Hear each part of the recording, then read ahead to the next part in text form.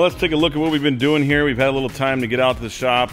Finally got this cage all riveted in. You can see we got the rivets done there.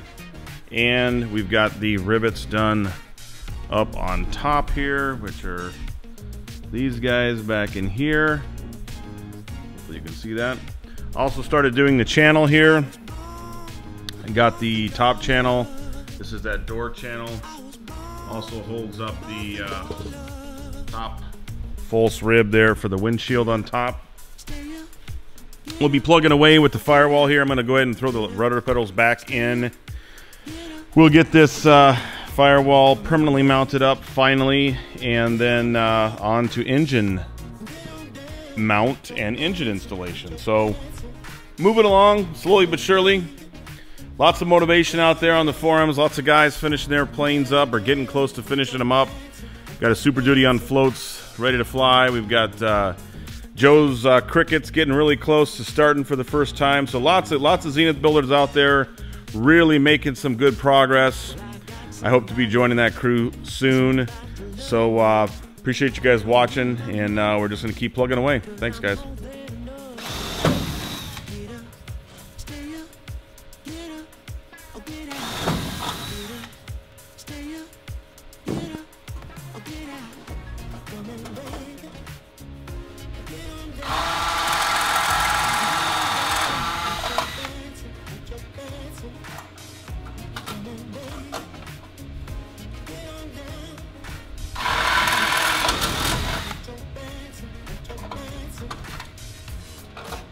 All right, so let's take a look at what we got done here in a couple evenings. We got the passenger side false root, whatever they want to call that, rib. So it's not really a structural thing. It's more of a shape, and it also supports the sunroof. So we've got that all in place. Just did a little touch-up primer on there just to get it. Always coat all these rough parts with a spray primer. This whole thing will get sprayed with actual primer when I paint the aircraft. We're going to do a little bend like the manual states right here. Put a rivet in there. That'll tighten that up real nice. And then here on the inside, you can see we've got everything all wrapped up in there.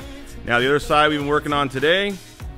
So we've got that all cleated up. We start off with the small size A4 size holes, which come from the factory. Basically, we just pilot back drill those into the cabin frame tube. Once I got the lower channel drilled and riveted, or excuse me, clecoed on, I then placed the rib up there, and then went ahead and did the upsize on the drilling on that. Got them up to the finished hole size. If we go up here and take a look up top, you will need an angle drill to get up into this little triangle here. You'll have to come up in from the bottom or the top to drill these 3 holes because there's not enough room for a drill in there. You'll be basically hand riveting this anyway, so just be prepared for that.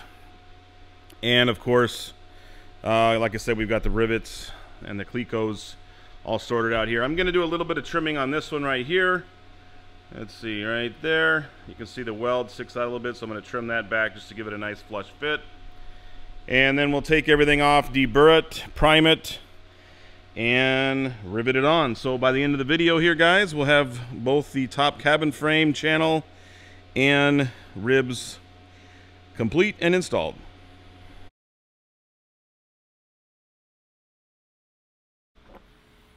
All right, now one thing we definitely want to do is we want to deburr all these holes because we were drilling through multiple layers of metal.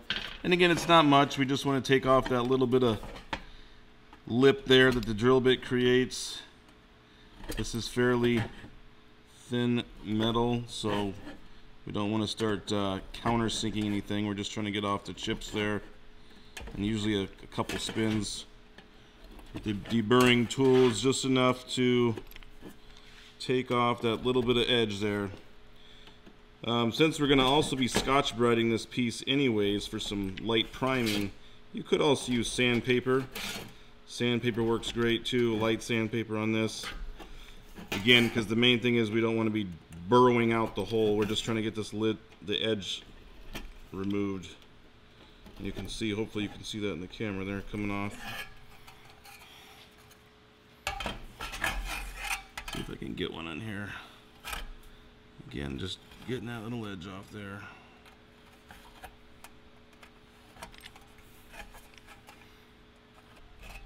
Take care of that. We're also going to take care of this little part right here. We use the Dremel tool for that as well.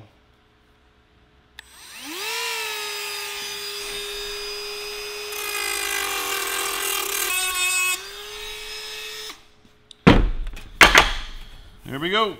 That looks good. Got the inside cleaned out. We got our little channel opened up a little bit more. Onto the rib, and then we will get these put back on after we prime them up. Alright, I figured I'd just show you the holes with the side plates off. They're all deburred, drilled out, and centered on the top cabin frame there. Same on the inside. Ready to go, all cleaned up.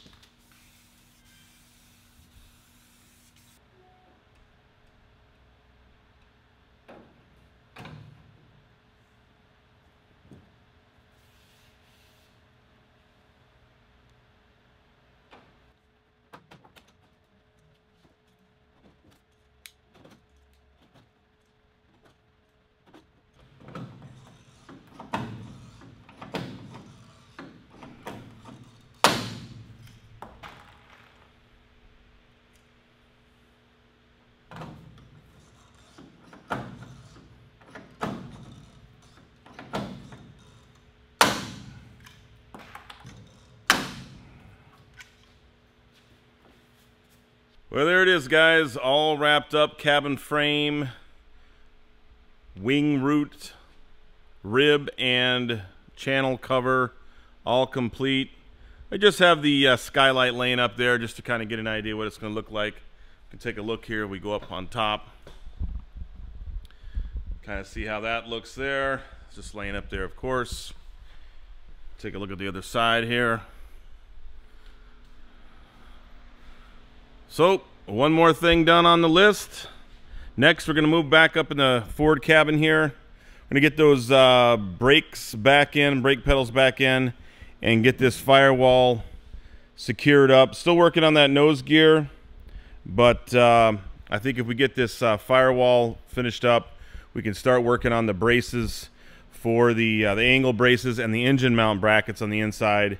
And then that way we can go ahead and get the engine mount on, and we'll be ready to hang our Viking engine on there. So guys, hope you enjoyed this week's little update. Lots more coming. If you enjoyed the build, you're building the Super Duty, building the Zenith, I encourage you to tune in. Again, it's Adam with Aeroworks. We're building the Zenith Super Duty. We've got some great sponsors: Watt Aerospace Technology, Zenith Aircraft, and of course we are Aeroworks Productions, building this Super Duty here. So make sure you tune in, make sure you like, subscribe. Got lots of cool episodes coming up, and we look forward to seeing you there. Thanks.